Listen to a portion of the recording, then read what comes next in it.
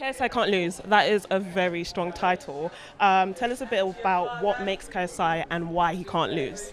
Well, I guess KSI is just a bundle of things, but I feel it's his determination, hard work, and self-belief that make him what he is today. Awesome. So in Me talking in third person.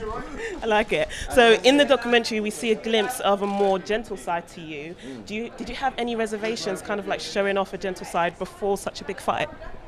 What do you mean? So like you showed off a vulnerable side to yourself, which some people felt like they probably had never seen before. Did you have any reservations doing that before a boxing match? Well, obviously it's a documentary, so Ben, who was filming the whole thing, just filmed everything, like every little part of the lead up to the fight he would film. So it's not like I had any thought like, oh, I want this to be in the dark, I want this in the dark. He just put in everything that needed to be in, and it is what it is right now. So speaking of losing, Logan Paul has told reporters today that he is dead serious about going into UFC after your fight with him.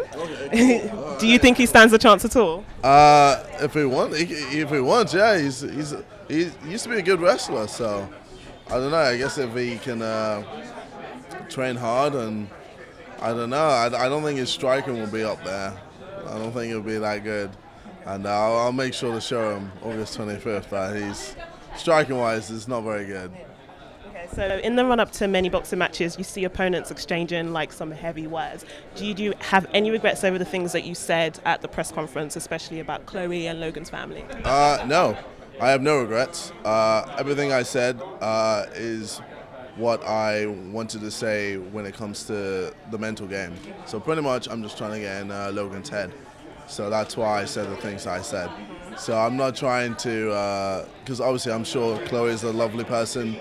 I'm sure the dad, as weird as he was, with the videos he does, which are extremely weird, I'm sure he's a nice guy and all this and that, but ultimately it's a fight and I'm trying to do that fighting talk. So so I feel like I need to make sure I get in his head before the fight, so it makes the fight easier for me. So awesome. One last question. So with the fight coming up and your documentary release, PewDiePie recently chipped in. I'm sure you heard what he said about you guys being scumbags and accused you of both being in just for the money.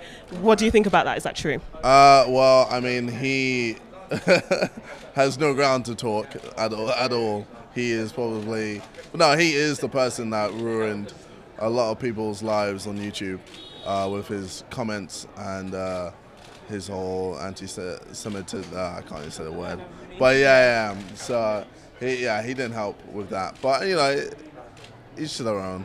Each to their own. Like, it's his opinion. I don't really care.